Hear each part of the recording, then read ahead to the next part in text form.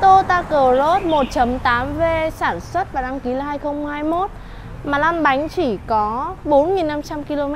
Không tin đúng không ạ? Không tin thì theo dõi hết video này của em Ngọc nhé. Em Ngọc xin được kính chào toàn thể quý vị anh chị. Hôm nay lên sẵn cho quý vị anh chị một chiếc xe phải nói là từ thời điểm ra mắt cho đến giờ thì xe vẫn rất là cháy hàng, trả hàng nó nhỏ giọt đúng không ạ? Và chính vì cái quãng thời gian mà quý vị anh chị chờ đợi xe mới thì thay vào đó thì hãy lựa chọn một chiếc xe lướt tiết kiệm, cũng không phải là quá nhiều nhưng được cái là đáp ứng được cái nhu cầu của mình, có xe luôn đúng không ạ?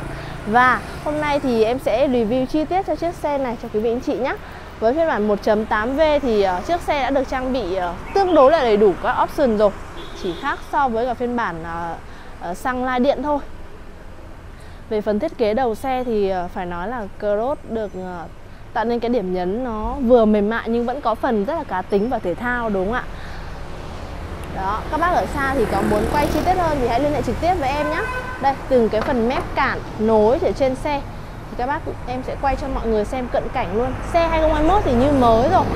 Và lốp láp đi chuẩn là có 4.500 km thì khỏi bàn về chất lượng luôn. Dâu hay là gai bánh thì vẫn còn nguyên, và đặc biệt lại còn lốp mít nữa thì cái khả năng bám và cũng như là êm ái trên xe thì đã được rất là nhiều bác chủ xe nâng cấp lên dòng lốp mít rồi đúng không ạ? Đấy. Với cái chi tiết nhỏ thôi nhưng chiếc xe đã được tân trang một số những chi tiết, tuy là như là tay nắm này, tay nắm cửa được mạ chrome, cũng như là nắp bình xăng cũng có chống xước rồi. Một số những chi tiết phần mạ chrome kéo dọc thân xe nữa thì tạo nên điểm nhấn cho chiếc xe nó khá là trường và mang một cái vẻ thể thao nhiều hơn. Với thiết kế phần cốp thì chúng ta sẽ có 4 con mắt cảm biến. Đồng thời là điểm đặc biệt nhất ở đây chính là phần cụm đèn hậu được vuốt dài sang và kết cấu khá là to bảng thì tạo nên điểm nhấn cho chiếc xe rất là sáng và bóng đúng không ạ? Và thiết kế phần chrome trắng cực kỳ nổi bật. Bây giờ thì em sẽ mở luôn về phần cốp để cho quý vị anh chị xem nhé. Cốp thì vẫn chỉ là cốp điện thôi, cốp cơ thôi. Nhưng mà theo em Ngọc thì với các bác nam đi thì cái này cũng không phải là quá đáng trừ điểm đúng không ạ? Về khoang cốp thì mọi người có thể nhìn thấy là khoang cốp vẫn còn cái độ khả năng chứa ấy, thì rất là dài rộng, thoải mái. Và lốp sơ cua thì đây em sẽ mở lốp sơ cua cho các bác xem nhé. Lốp sơ cua vẫn còn nguyên, chưa tháo nhá, chưa dỡ xuống nhá, còn nguyên luôn ạ. Đấy. Tất cả nguyên zin theo xe. Chúng ta cũng sẽ có thêm một khoang chứa đồ nữa, rất là tiện lợi. Ok, em sẽ tiến luôn vào trong phần khoang nội thất để các bác trải nghiệm được trọn vẹn hơn nhé. Với khoang nội thất của xe thì sẽ là một cái tông màu nâu đỏ. Tông màu này thì rất là sạch và nó cũng tổng thể với chiếc xe rất là khớp.